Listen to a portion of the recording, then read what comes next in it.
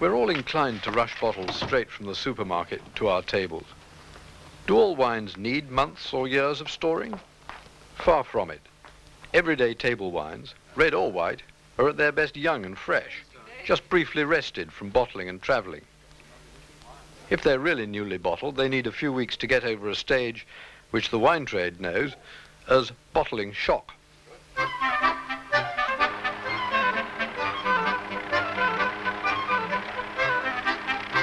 Beaujolais Nouveau is in a state of shock, all right.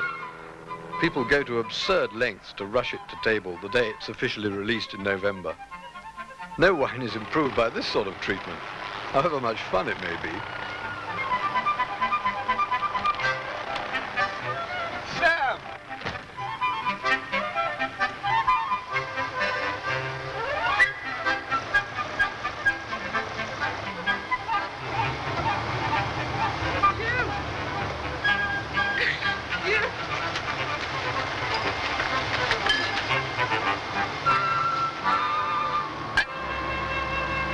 I think we've got that point.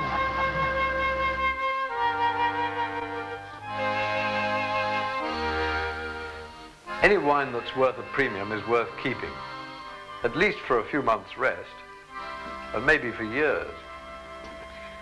Only one wine lover in a million has this sort of antique cellar, but you can keep your wine perfectly happy, in really good shape, without even having a cellar at all. It's normally space that's the problem. The cupboard under the stairs is a well-tried solution, and a very good one, so long as it doesn't either get very hot or cold in your neighborhood. Or you can adapt a piece of furniture, like this cupboard. Some people think that a cellar should be a damp, musty, dripping grotto.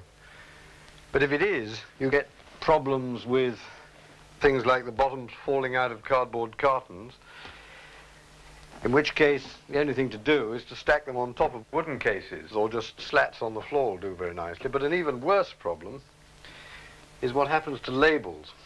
And it's not very funny if that has happened to the label of some valued bottle of wine. It knocks a lot off the value, for one thing. However, there's a trick for this one.